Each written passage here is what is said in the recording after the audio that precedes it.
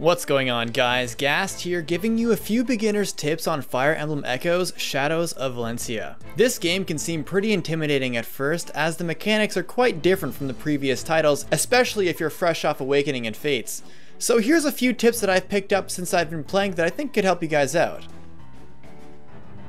First of all, villagers will react to events unfolding in their village, so if you see some new events, like people showing up at your village gate, wink wink, check in with what the villagers have to say about it. I heard what the knight said, but it sounds like a load of horse plop to me. Similarly to Gaiden, enemies will completely ditch you if they're in danger of dying and will try to find a safe haven in the forts. Seriously, if they're fatally wounded, they will completely ignore you and book it straight to the nearest fort they can find. Be sure to kill them before they reach it though, because once they're on it, they get a plus 40 avoid boost and health regeneration, and can prove to be a serious pain in the butt. In dungeons, striking at enemies will reduce some of their HP, giving you an advantage in battle. But be careful about picking fights with anyone you can find. This will be tough. I can't keep this up. The more damage you take in battle, the more fatigue you will gain. Make sure to keep your units fresh by giving them food either on or off the battlefield. Health as well as fatigue will be replenished if you use provisions mid-fight. Your villagers will be able to promote quickly, just make sure you don't overlevel your units. The higher level your units become past the promotion point, the less buffs they will receive upon promotion, so change class as soon as you can, and for villagers, that's level 3. Regarding promotion as a whole, promote as early as possible. I mean it. EXP rates after around level 10 start to severely slow down until one promotes and gets good XP rates once more.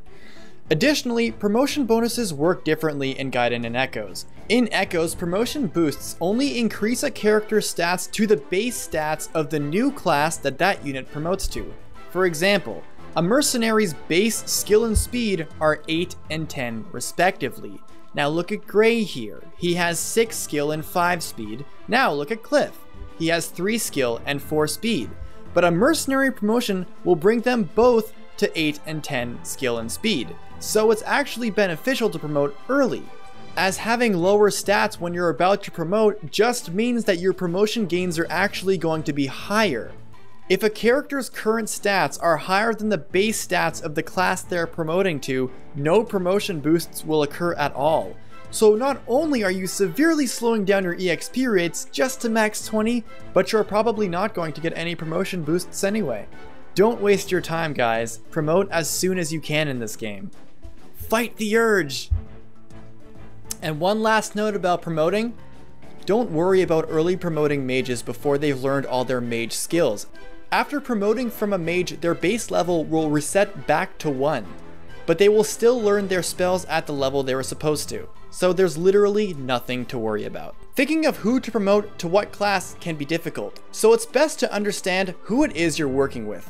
You should check out their growths and promotion gains to see what class fits best for them.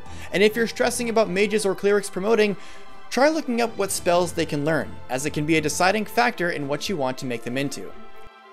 Since you can revisit dungeon rooms after events occur, sometimes you will be able to find new items that weren't there before, like this leftover ale I re-found after finishing the final room of the first dungeon. The lion fountains will grant you +1 stat boost to whatever stat the fountain represents, but be careful. While there are 2 fountains, they only share 3 uses between the both of them, meaning after you use the fountains 3 times, the water dries out and you will be unable to continue using them. So choose wisely.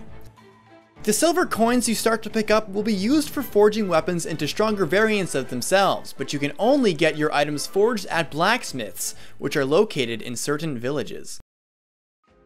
And lastly, just like Fire Emblem Gaiden, hitting up, down, left, right, and then up again on the title screen will unlock the sound room. To access the sound room afterwards, go to extras, then hit the sound room that just appeared.